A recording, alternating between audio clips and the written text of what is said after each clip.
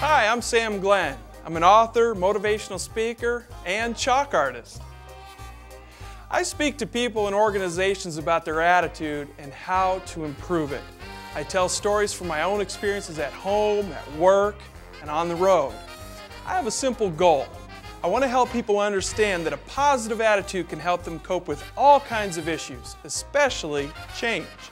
Let's face it, change is happening all around us.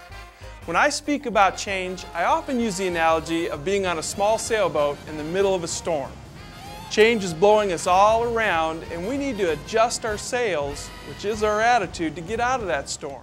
I was in Houston, Texas 11 years ago, and I was driving down a road and we were following a big truck with 6 to 8 porta-johns on the back. I'm not kidding.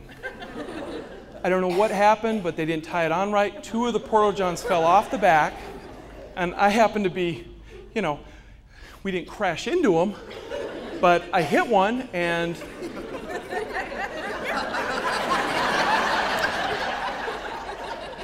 did I complain? Yes, because there was porta-john all over my car.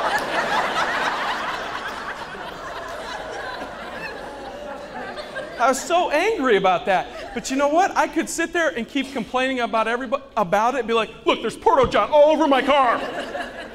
Well, the question is, what are you going to do about it? I did something about it. I went to wash the porta-john off.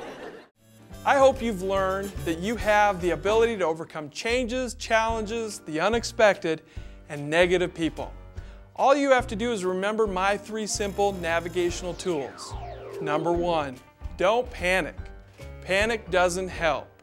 You need to move forward with deliberation and thought. Stay calm and figure out how you can make it a positive experience. Number 2,